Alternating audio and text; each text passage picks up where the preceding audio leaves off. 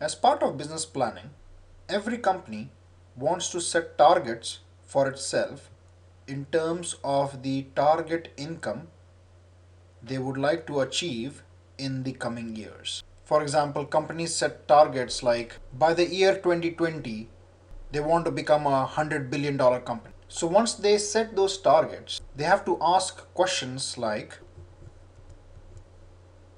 how many units must be sold to earn an operating income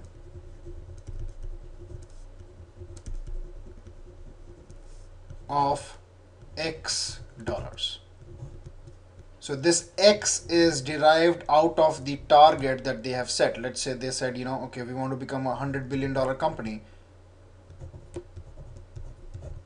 So then they reduce the expenses and come up with a target operating income. And then in order to achieve this target operating income, they want to find out how many units should they sell. Now we know that in simple terms, profit is equal to the selling price minus the cost price. And in other terms, the operating income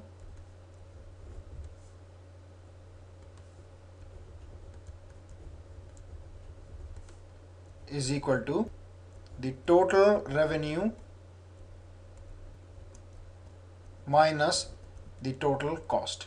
Now what is total revenue? So the total revenue is the total number of units sold multiplied by the unit selling price minus the total cost, which is fixed cost plus the variable cost. And this is equal to number of units sold multiplied by the unit selling price minus fixed cost plus the variable cost.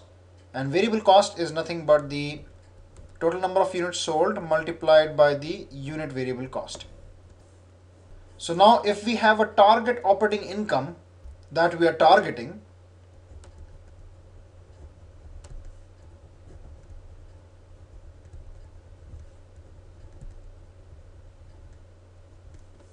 then using this formula we can find out the number of units that need to be sold in order to achieve this target operating income.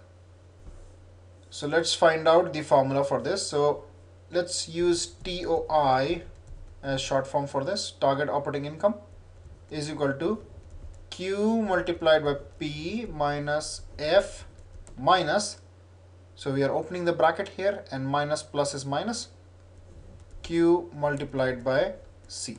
So here Q is the variable, so let's bring all the terms with Q on one side and all the remaining on the other side.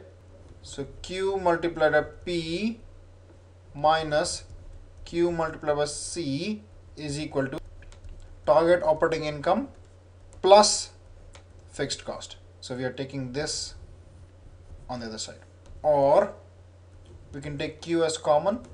So P minus C is equal to target operating income plus the fixed cost, or the number of units is equal to target operating income plus fixed cost divided by P minus C.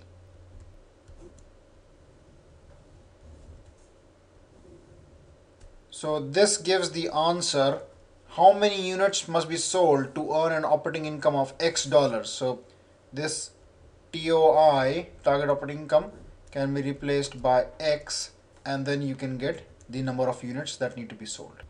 So this formula answers the question how many units need to be sold to earn an operating income of X dollars. Now let's say the question is in terms of revenue instead of number of units.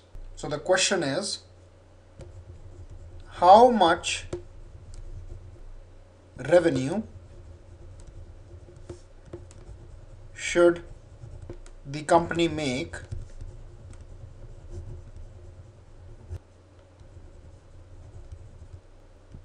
in the next year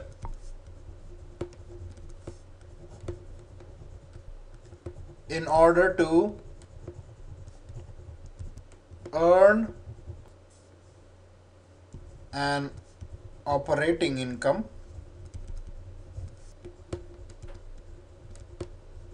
of X dollars. So how much revenue should the company make in the next year in order to earn an operating income of X dollars? Now we already obtained the formula Q is equal to target operating income plus the fixed cost divided by unit selling price minus the unit variable cost. This can also be written as target operating income plus the fixed cost divided by the unit contribution margin, because selling price minus the variable cost is the contribution margin. So this is R and this is Q. Now we know that total revenue is equal to quantity multiplied by the unit selling price. So let's multiply both the sides of this equation by P. So we get Q multiplied by P is equal to target operating income plus the fixed cost divided by unit contribution margin multiplied by P. So this is total revenue, and we can write the expression as unit contribution margin divided by P. So we are bringing this P down here, and this expression here, unit contribution margin divided by the unit selling price, is also known as the contribution margin ratio or the contribution margin percent. So or total revenue is equal to the target operating income plus fixed cost divided by the contribution margin ratio or the percent. So this is how you can use the formulas to find out the number of units to be sold or the total revenue to be attained in order to achieve a targeted operating income. Now let's find out how we can use the graphical method to achieve the same information. Now in the video for break-even point using graphical method, we had seen a graph of dollars versus units sold. So we had units sold on the x-axis and dollars on the y-axis. Then we had a fixed cost, which was a horizontal line. So this is fixed cost. We had a line representing the total cost and another line representing the total revenues. And this point here is representing the break-even point in terms of units sold and dollar amount. Now, depending on the number of units sold, we can find the operating income by finding this distance here between the line for total revenue and the line for total cost. So this gap represents the operating income.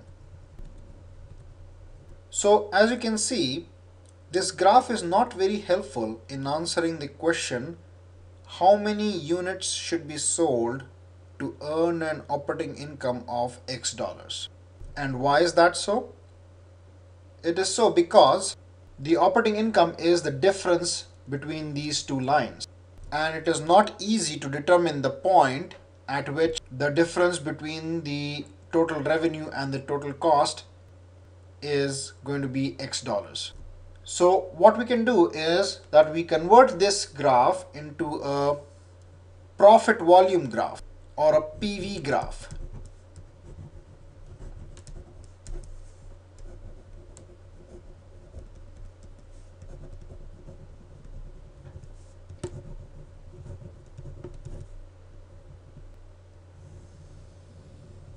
So let's see how this graph can help us answering the questions that we want to be answered.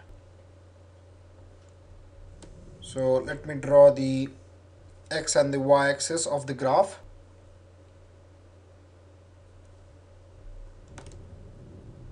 Now the x axis represents the units sold,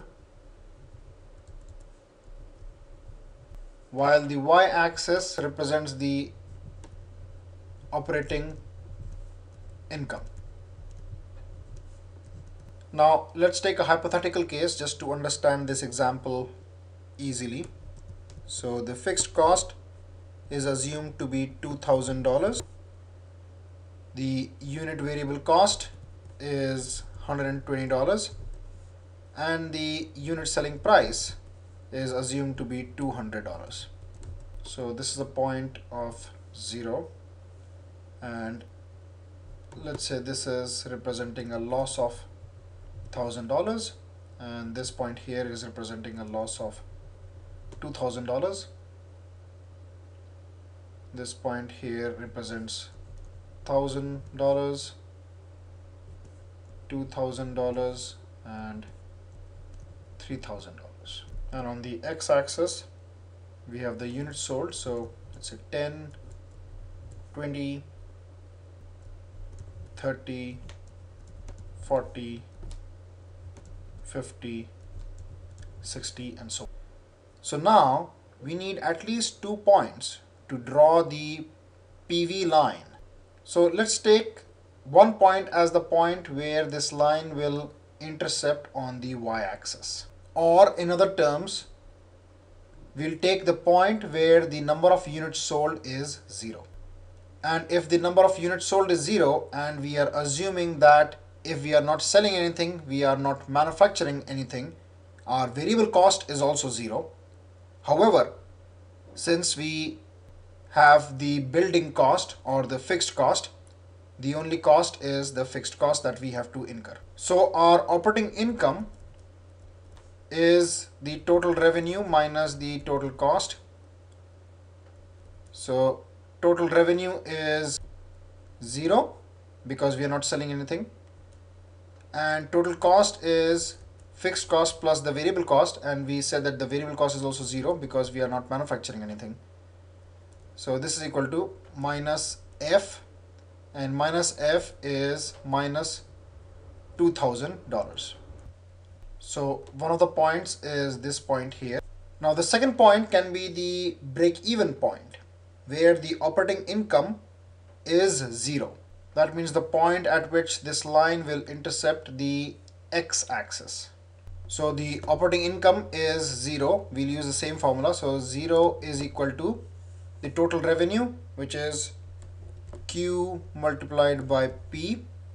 Q is the number of units sold and P is the unit selling price, minus the fixed cost and minus the variable cost, which is Q multiplied by C, which is the unit variable cost.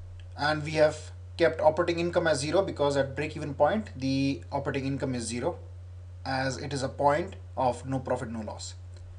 So let's now substitute these values in this equation. So 0 is equal to Q, which we want to find out, multiply by P, which is 200, minus 2000, minus Q multiplied by C, which is 120. So or